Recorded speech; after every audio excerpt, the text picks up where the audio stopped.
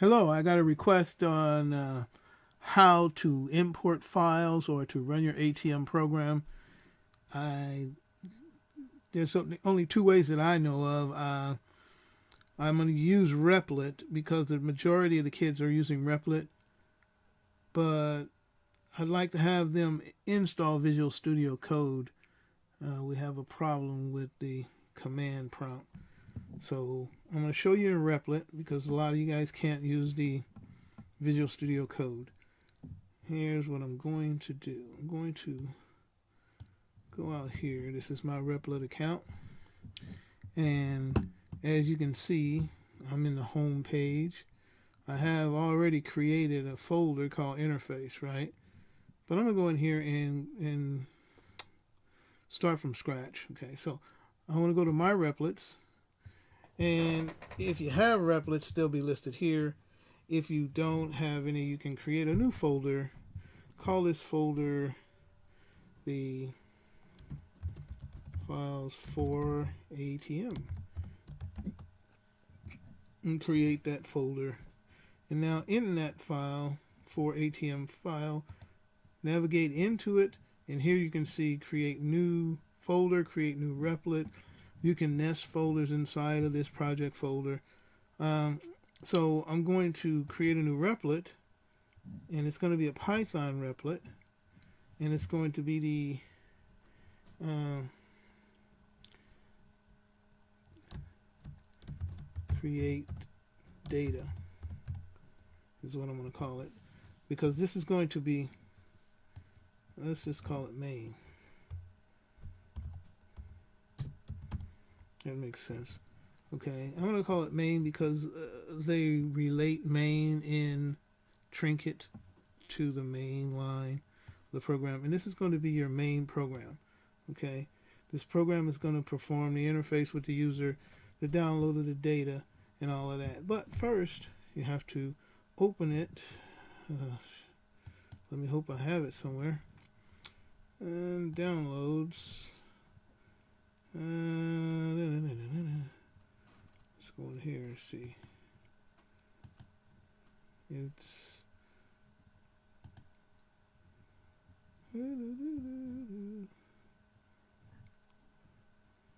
maybe not. Maybe I don't have ATM files.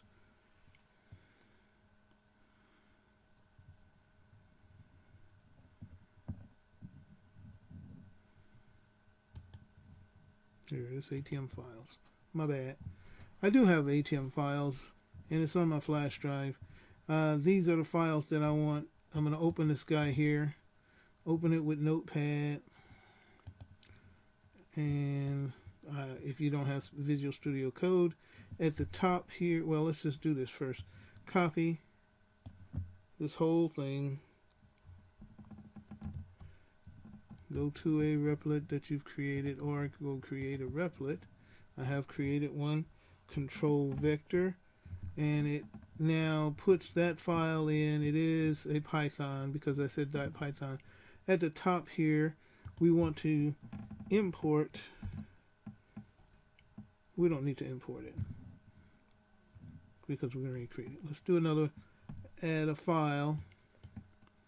This time I'm going to call it datafile.txt. Hit enter, and we have a datafile.txt. Go back to the files that I've downloaded from your Canvas files folder, and open this guy again in Notepad. Copy.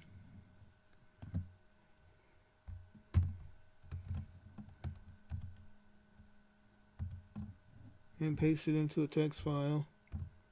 Now, this is the way that I've done it. Okay, I've actually gone through and created the files in Replit, put them in the same folder so they will relate to each other. So now all I have to do when I'm in this main file, instead of all this C plus user ls documents and then the file, I just take that XPath off. I relate to the file itself. It's in the same folder. It should hit it, and somewhere in here we should prove it. right here, because now I have a user. I can go else print user.